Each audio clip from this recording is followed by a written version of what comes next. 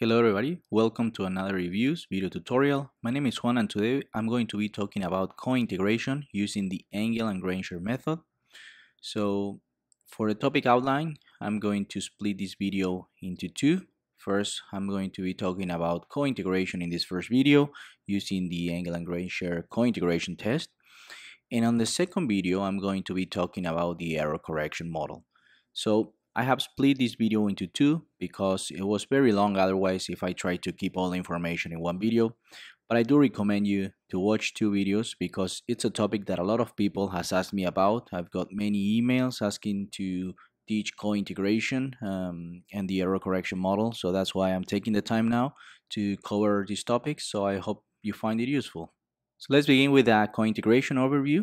In univariate models, we have seen that a stochastic trend can be removed applying first differences, and then the stationary series can be estimated and forecasted using the Vogt-Jenkins 3 steps method. However, treating non-stationary variables in multivariate models is not that straightforward. And the reason for that is because there can be a linear combination of integrated variables that is stationary. So in such case, we say that the variables are cointegrated. They are going to hold a long-run relationship. So when we are talking about cointegration, always comes this dilemma of whether we are dealing with a spurious regression or we are in the presence of some variables that are cointegrated. So if the link between the variables is not stationary, we're in the presence of a spurious regression. An example is that the residuals would be non-stationary. So spurious regressions are those between variables with a similar trend but don't have an economic sense. It can have a statistic significance, but it has no economic interpretation. So just for you to keep in mind, all of the economic variables in general do have a trend. So of course, if you regress those variables, you're going to find that both have a similar trend, but that doesn't mean that they will have an economic interpretation with each other. So this is a paper that I included in the description of the video by Engle and Granger, which is called just a spurious regression in econometrics. And they mention in their paper that some of the signs for spurious regression are they have a very high R-square, like 99, but they have a very low Durbin-Watson statistic. And just as a rule of thumb, if the R-square is bigger than the Durbin-Watson statistic, that is already a sign that, you're in the presence of a potentially spurious regression. Also, that these statistics are very high. Yes, the variables are highly significant. And finally, the residuals are not stationary because in the case that they were, there would be cointegration, okay? But if we have higher square, low Durbin-Watson, that these statistics are very high, and then when we check for the cointegration test and we find that these residuals are not stationary, then we are saying, okay, this is a spurious regression. It doesn't have any economic interpretation. So non-stationary variables can have a stationary linear combination, which is a long-run equilibrium, and that's what we are going to be talking about today. So let's see an example, which is the money-demand model. This is a classic example in the literature. And basically, the classic money market hypothesis states that the market is in equilibrium and clears. Being in equilibrium and clearing means that the money demand is going to be equal to the money supply. Okay, so in here I have the formal representation for the money demand, and it's going to, as you can see, this is the money demand, which is going to depend here on a constant. This is the price level, this is the real income, and this is the interest rate. Okay, finally, we have here a stationary disturbance term. This error has to be stationary, and that's what we are going to be talking a little bit about now. Finally, these betas, okay, all these beta 1, beta 0, sorry, beta 1, beta 2, beta 3, these are the terms that need to be estimated. And then from classic theory, once we estimate these models, what we should find is that beta 1 is positive because when the price is increased, your demand for money is going to increase. Then we have to find that beta 2 is positive as well, because when your real income increases, then your demand for money is going to increase as well. And finally, beta 3, yes, if we were to estimate this model, we should find that it's negative. This is when interest rates go up, the demand for money is going to go down because the price of money is more expensive. Let's see some considerations for the money demand model. Here we have again the model written, and some of the considerations would be that if the economic theory is valid, deviations in the demand for money must be temporary. Okay, that is very important. Why? Because if the error term has a stochastic trend, this means that if the error term is non-stationary, the errors would accumulate and the market never clears. The deviations in the demand for money would be permanent and not transitory. Okay, so if this is non-stationary, okay, what we are going to see if that there is a shock, okay, it will never return. Okay, it doesn't have an equilibrium. Okay, in the long run it's going to be increasing non-stop. Okay, but if this error term is stationary, there's going to be a deviation, but then it comes back. There's going to be some strength, something that is going to make this value go down again, right? So this is what's going to happen. There's going to be a disequilibrium, okay, but always come back. Okay, so that's what it means that the error is stationary. If it's not stationary, we're not going to see an equilibrium. But if it's stationary, then there's going to be, for example, increases the demand for money, but then there's more supply and it goes down. Or for example, the interest rate goes up and then the demand goes down, right? So just as a note, the problem is that most economic variables are integrated of order 1. They are not stationary levels. So if all the variables are not stationary levels, how can this model be in equilibrium? If this is not stationary, not stationary, not stationary, not stationary, okay, how can this be stationary then, right? How all this model will be in equilibrium? So the answer is that there's going to be a linear combination of these non-stationary variables that will be stationary. So if we can see, okay, and we solve for the error term, okay, we're going to get to this expression here. And this error term now, this linear combination of all these terms is going to be stationary.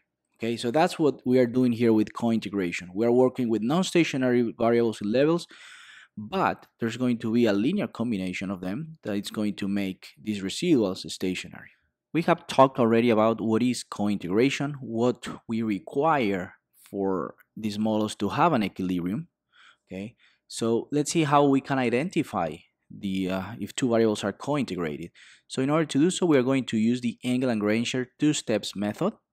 The step number 1, we are going to test the variables for their order of integration. Okay, so as a note, all the variables have to be of the same integration order. So if you have one of your variables is, for example, stationary in first differences, but the other one is stationary in second differences, they have a different order of integration. Okay, so that's not valid. Okay, so then we have to estimate the long run equilibrium model by OLS. We need to save the residuals, and then we have to test if the residuals are stationary. Okay, so this is what we're going to do then. We're going to estimate the model by OLS, and we're going to save the residuals. If the variables are cointegrated, the OLS estimates will yield super consistent parameters, beta 0 and beta 1, as they converge faster than they do using stationary variables. So if you would like to read a little bit more about this, there's this paper by Watson in 1987 that describes this phenomenon. Okay, so following next, the augmented Dickey-Fuller statistics are not valid for the residuals unit root test. Okay, so we estimate the model, we're going to save the residuals, and we're going to conduct the unit root test. However, when we conduct this test, the augmented Dickey-Fuller statistics are not valid. And why? Well, the residuals are not observable. There are two outcomes. We can use the residual regression test table. Okay, there's going to be a cointegration statistics table that we will need to use. Or we can proceed with the Engle and Granger cointegration test or the Phillips-Uliaris test. Both of these tests are available in EViews, and we are going to be covering them as well, okay? And in step number 2 then, once we have determined that these variables are cointegrated, we're going to estimate the error correction model, which is the short-run model, and we're going to do some model diagnostics.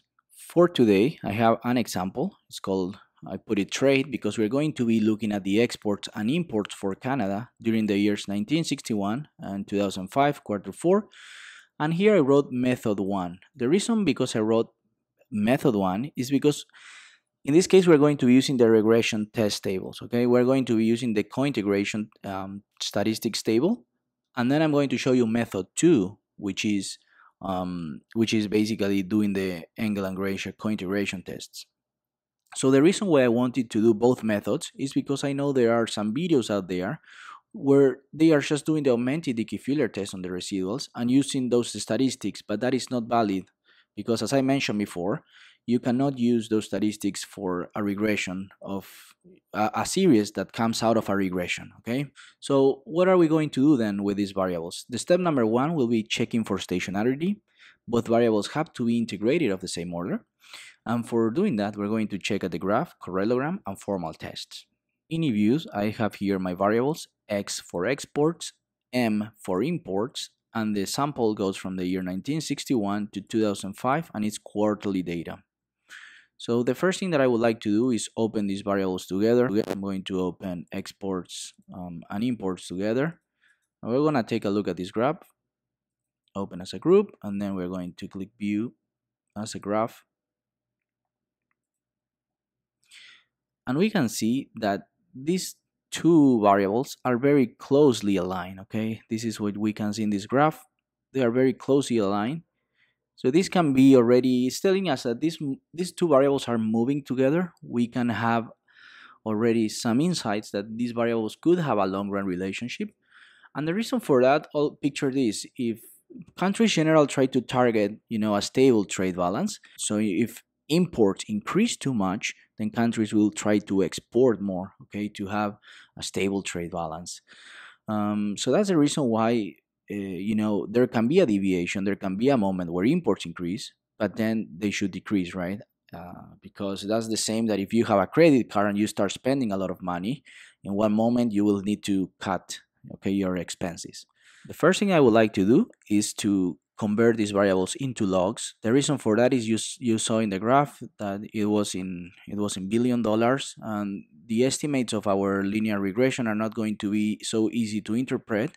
But if we take a look into the elasticities and we analyze in percentage terms, this is going to make much more sense for us. So I click in generate here, and then opens this window, and I'm going to type, for example, LM, and that's going to be the new name for my variable, equal, and now I type log M. So here, if EViews has generated my variable in logs, I'm going to do the same now, but for export, so I call it LX, and then I type log X, and here we have now our two variables, log X and log M. We can open and view the graph, and we can see that still the imports do have a positive trend. This can be a signal that this variable is non-stationary, has a positive trend. So we're going to now take a look at the parallelogram in levels, and you can see that the parallelogram is decaying in a very slow pattern. Okay, you see here is going very slow, the autocorrelation. So this is a signal that this variable is non-stationary as well. So finally, we're just going to complement this analysis with the unit roots test, standard unit root test, and I'm going to hit the augmented Dickey-Fuller. Here, the null hypothesis, as we know already, is that my series has a unit root, okay, and because this value is bigger than 0.05, okay, and we are using the 5% significance level, we cannot reject this hypothesis. My variable does have a unit root and it's non-stationary, okay? The next thing that I would like to do then is to conduct the test again, but in first differences, to check if in first differences my variable is now stationary. So I hit OK in first differences, and now you see that we are rejecting the null hypothesis, okay? So we confirm that this series is integrated of order 1. Now let's move into LX and do the same exercise, okay? We're going to see the graph quickly. I'll do this quickly so we don't spend too much time. Here we go. We see that it has a positive trend. We're going to complement this with a parallelogram. We check it in levels, and you can see that also decays the autocorrelation in a very slow pattern. That's a signal of my variable is non-stationary. So we're going to complement this with a standard unit root test, augmented Dickey-Fuller in levels, okay? And we can see that this value is bigger than 0.05, Okay, so I cannot reject my null hypothesis that my variable has a unit root, so it's non-stationary. But let's check if in first differences then, standard unit root test, I click first differences now, and let's check if now my variable is stationary. And we can see that the p-value now is significant. It's smaller than 0.05, so I reject this hypothesis. My series is integrated of order 1 as well. We have confirmed that both variables are non-stationary, but they are integrated of order 1. This means that in first differences, they are stationary. And the good thing is that both variables are integrated of the same order. So we can go ahead, okay? Remember that they had to be integrated of the same order, and we confirm that both are stationary in first differences. So what are we going to do after checking stationarity? Well, we're going to estimate the long-run model. Okay, so I'm going to be estimating exports and adding a constant and imports as the independent variable, and then we're going to save the residuals, and we're going to perform the augmented Dickey-Fuller test on those residuals. Okay, so let's go then back to EViews and let's complete this part. In EViews, I'm gonna hit here in quick estimate equation, and here I'm going to type then LX, because we're using, remember, our variables in logs. Then I'm going to use the constant, and then I'm going to include LM, the imports. Sorry, let me put a space here. So now we can hit OK. And here we have our model. Okay, so here our model is telling a couple of things. The constant, you can see that seems to be significant. The imports are significant. And the way you have to understand this coefficient is that a 1% increase in the imports is going to increase 1.02% the exports. So this is what it's called the long run regression. And we can see that in the long run, yes, the exports increase just slightly more than the imports, so that's good. We have a positive trade balance. But let's remember what Engle and Granger said. Yes, that they have the R square is very high, and the Durbin-Watson is smaller, okay, than the R square. So this could potentially be, okay, a spurious regression. Furthermore, if we check at the t statistics, look at this, it's 324. That's extremely significant. As a rule of thumb, this t statistic should be somewhere around 2, 3, I don't know, wouldn't be 324, okay? So these are signs, okay, that my series, okay, this regression is spurious. However, we need to check, yes, if the residuals are stationary or not. If my residuals are not stationary, then we confirm that this is a spurious regression. But if my residuals are stationary, then we would confirm that my variables are cointegrated and have a long-run relationship, okay? So that's what we're going to do now. So how do we do that? Okay. We're going to click in proc, and we're going to make residual series. Okay, so here I'm going to call it the name of my residuals. I'll call it residuals, and LT means long term. Okay, so that's what I'm just calling it. You can call it however you wish. And here then EViews, okay, has provided our residual series, and what we can do now is conduct the unit root test. So I'm going to hit unit root, and I'm gonna hit here standard unit root, and it's very important that you put in levels and no trend or intercept. The reason for that is the residual shouldn't have, okay, they shouldn't have a trend. So we're gonna hit OK now, and this is very interesting because remember that the null hypothesis is that the residuals have a unit root. And because this value is smaller than 0.05, okay, check that is 0.0007, okay? So with these values, we would be confirming that my residuals are stationary, okay? However, recall that I told you that we cannot use these t statistics, okay? These values are not valid, okay? So I cannot rely on these results, okay? I can use the t statistic. Yes, this is valid, but the p-value is not valid, okay? We cannot use these values, okay? So what are we going to do? We're going to copy this value, and we're going to be using the cointegration tables. Back to the slides, we have estimated the long-run model, We have performed the augmented decay filler test, and now we are in this last step. Okay, if the residuals are stationary, the variables are going to be cointegrated. And we have mentioned already that we cannot use the augmented decay filler test statistics that we had there in those results. We need to use the table values. So I'm going to move into the next slide. This is the regression residuals test table. I have included a link in the description so you can get access to this table.